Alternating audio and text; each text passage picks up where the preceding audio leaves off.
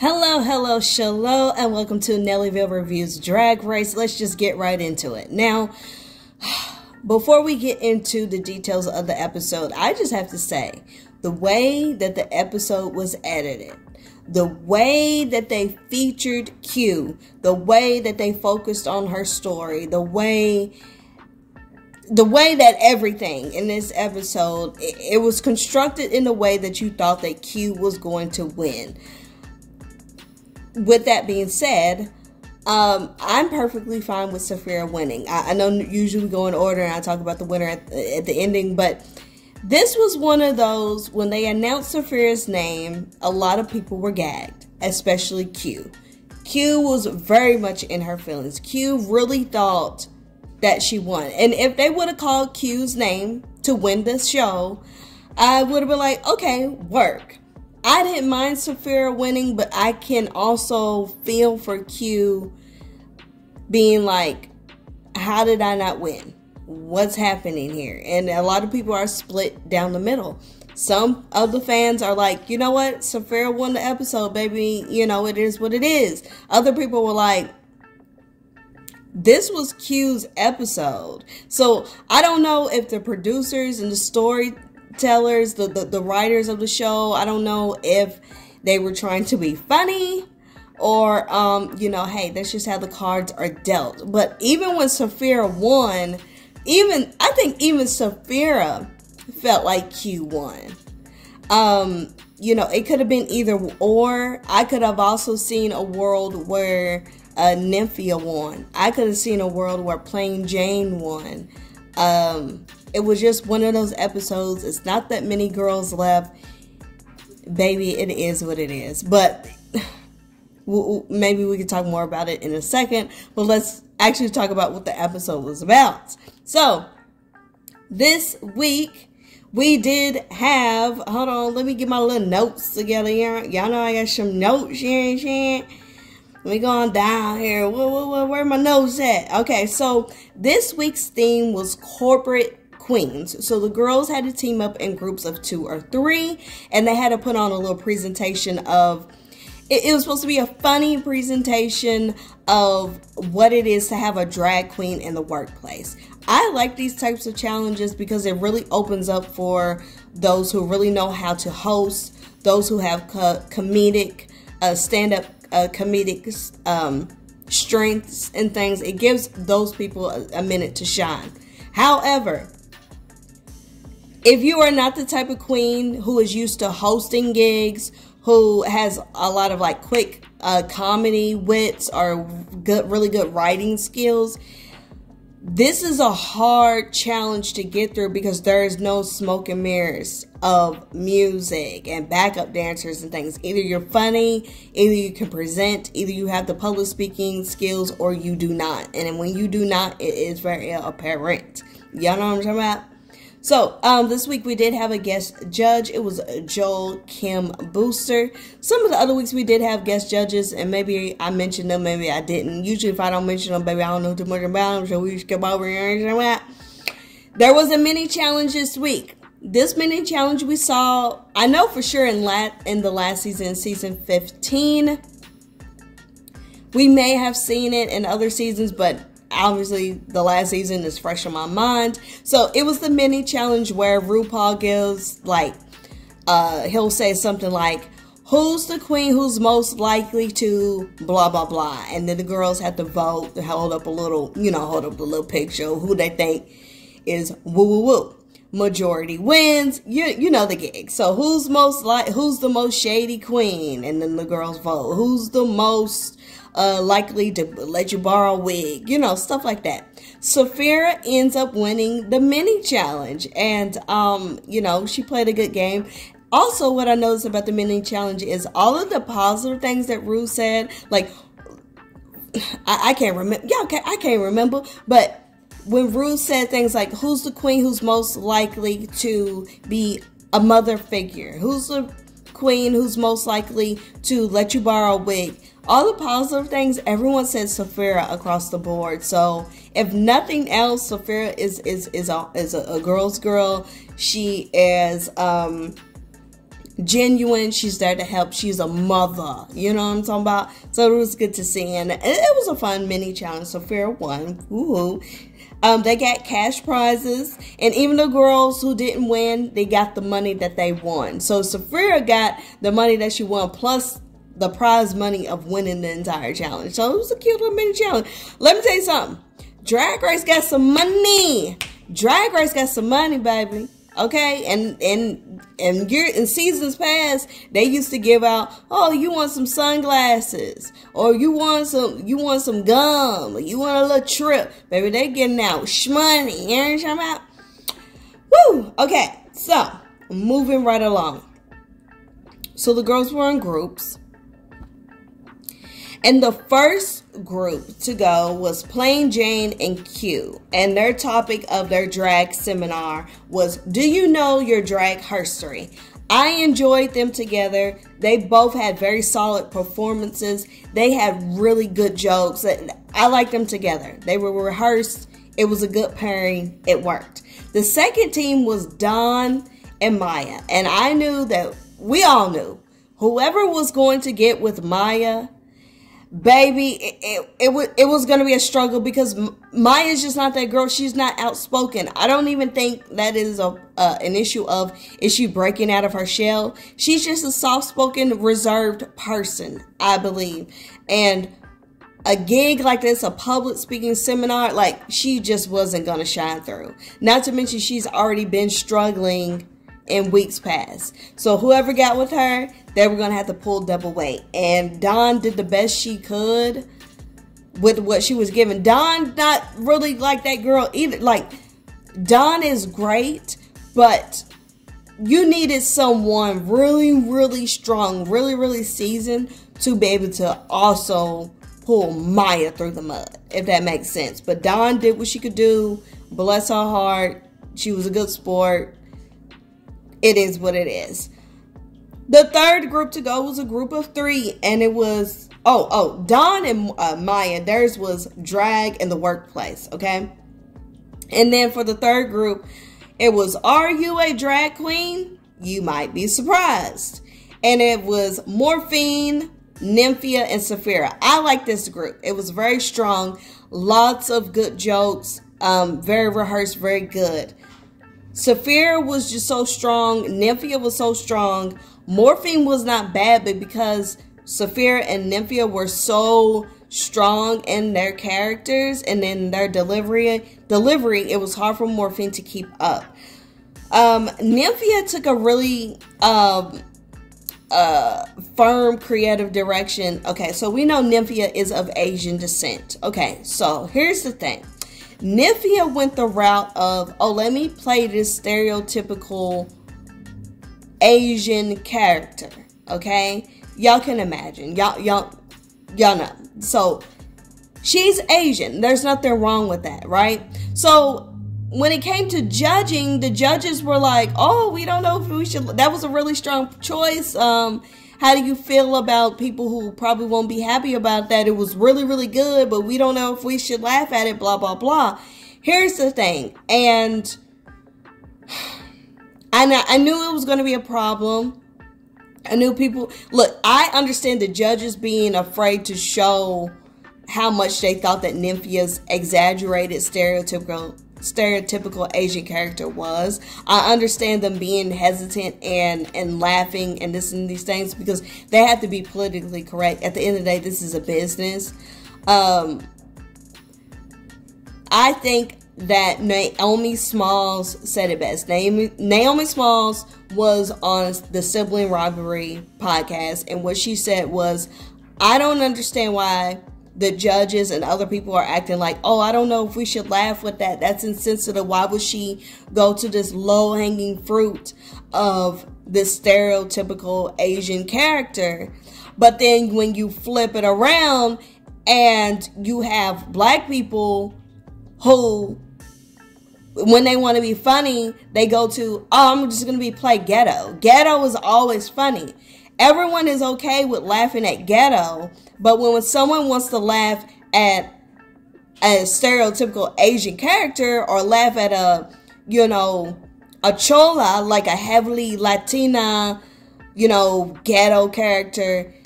If it's Latina, if it's Asian, if it's Indian, all of a sudden people want to be politically correct. But when people want to pretend to be ghetto, whether they're black or whatever, all of a sudden it's okay to laugh at. And I think that Naomi Smalls brought up a good point, because why is that? Because I even do it. In real life, I'm very proper. I'm very whatever. I'm not. But I'm guilty of this too. When I'm trying to be funny on my podcast or on YouTube, I will turn on a heavy black accent. I don't talk like this in real life. I don't. There's nothing wrong with it. I have nothing against being ghetto. It's just, I very clearly grew up in the freaking suburbs. Let's just be freaking honest. Anybody who knows me, I grew up in the freaking suburbs. I've been accused of, you sound white. No one really says that anymore. But back in my day, growing up, we're like, you sound white. But now, when I'm older and when I'm trying to be funny, I go to that. And so, anyways, all that to say that I think that what Nymphia did was perfectly fine. It was funny. I laughed at it. Not in a way that was disrespectful. She meant for it to be funny. She's Asian. She's not appropriating. She's not making fun of a culture that is not her own. It was good.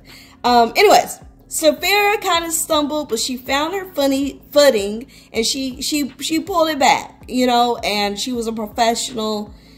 And hey, everybody trips up on their words. It ain't got to be perfect, but she was good.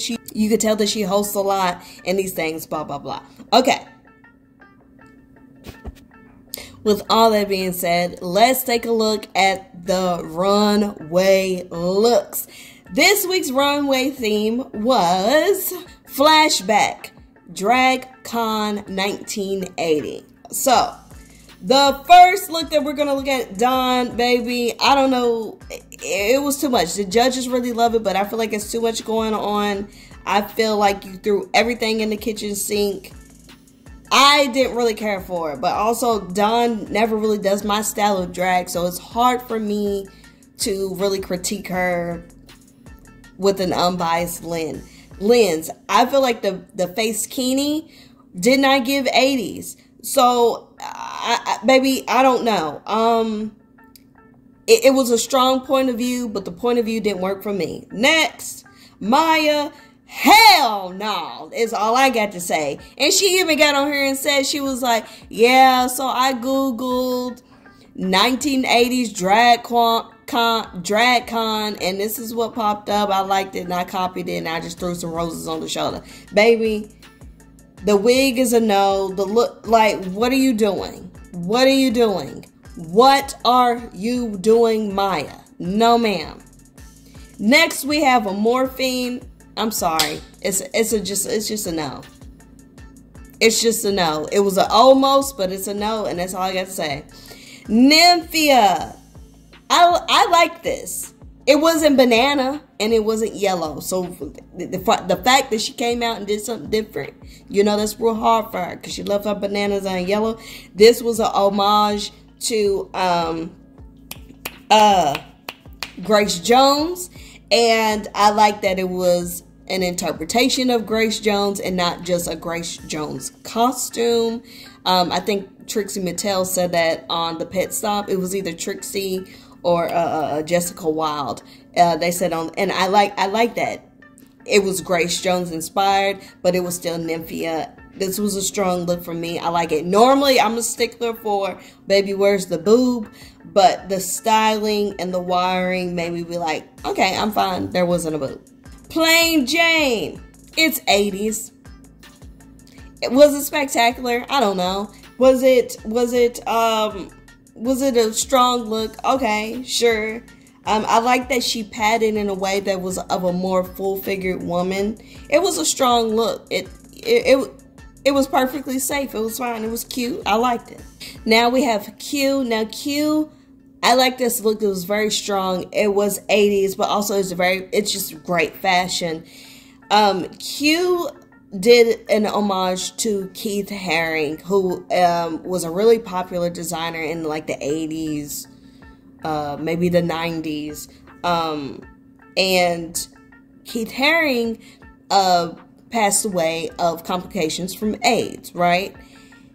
In this episode, Q revealed that she is HIV positive. She is undetectable, but she lives with HIV.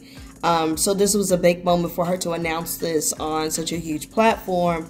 And then, of course, so you see the red ribbon incorporated, which was supposed to, you know, represent the AIDS red ribbon.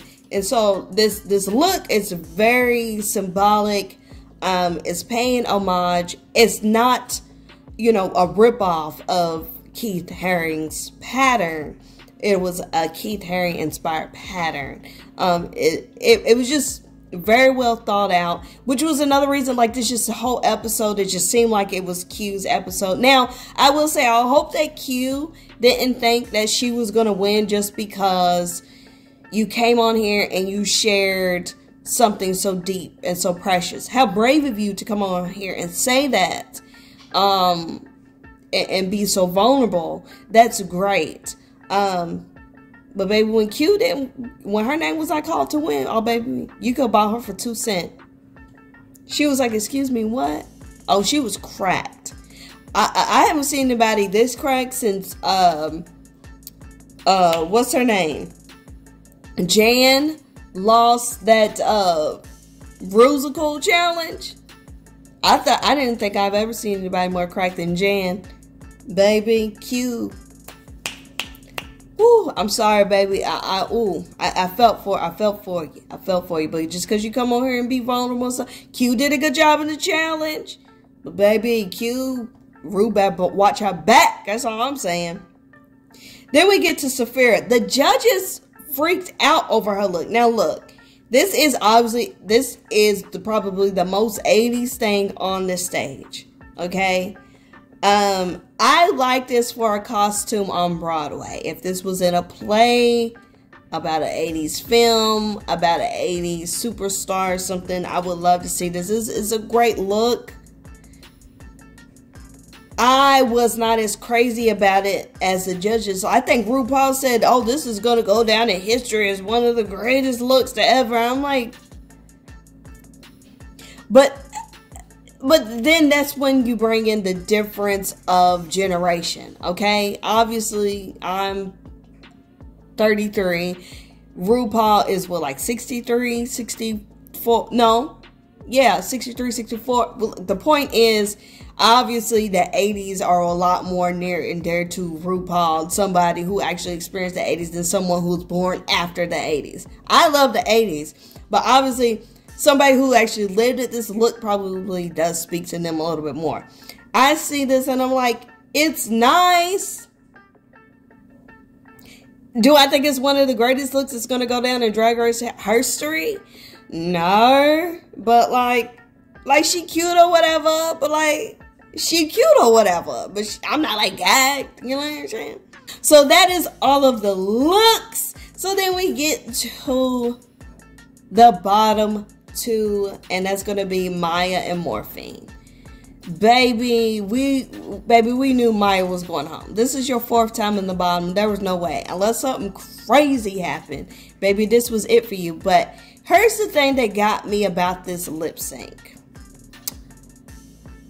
At the top of the lip sync, which the lip sync song was Dim All the Lights by Donna Summer. We love Donna Summer, right?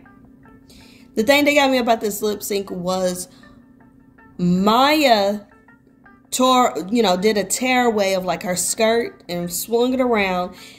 Morphine is doing like this Matrix back bend, right? And Maya threw her skirt over on top. It landed on top of Morphine. Maya did this on purpose. I'm sorry, it's not a question. This was not an accident. She did it on purpose. To me, look, I get it. When you're trying to fight for your life, you're trying to make sure you stay on the show, you're trying to do all of these things, I get it. Maybe you had lapse in judgment. That was so poor sportsmanship. It was so tacky. It was so rude. It was so dangerous. Here you have a queen. You have this person who is standing in heels, doing a full back bend, you know, with all this padding and boobs and hair and wigs and stuff. Like, this girl could have slipped and fell and broke her neck. Like why would you throw that on top of somebody who's bending backwards?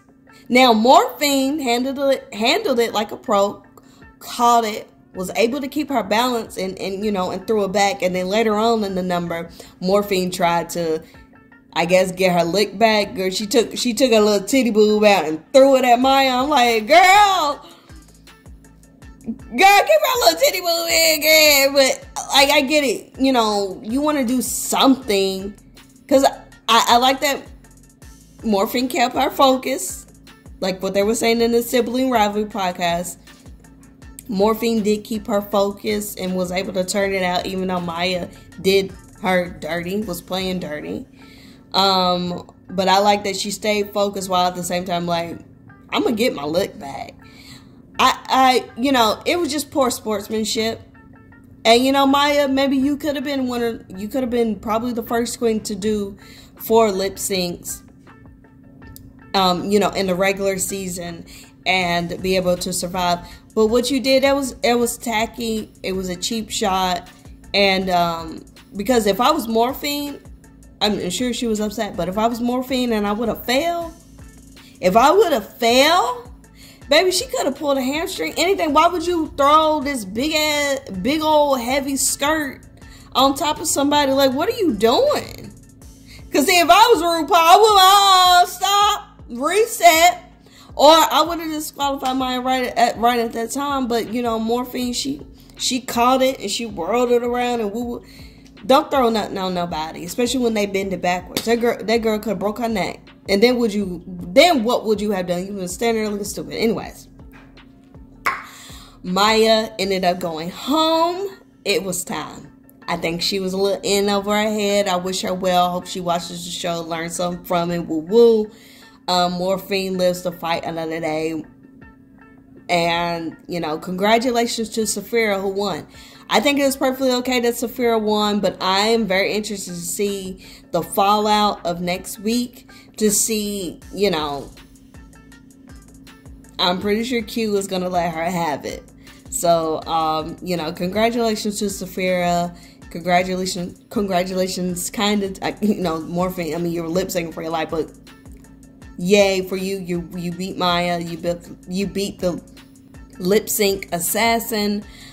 Which it was Maya's 4th time in the bottom. It was time for her to go. So I can't wait to see what's going to happen next week. We have a top 6 finally, you guys. So let's see what's going to happen. There's not really a clear winner, but if I had to pick someone, it seems like Saphira is going to win the whole thing. But baby, we got to wait and see. Okay, so that's all I have for you,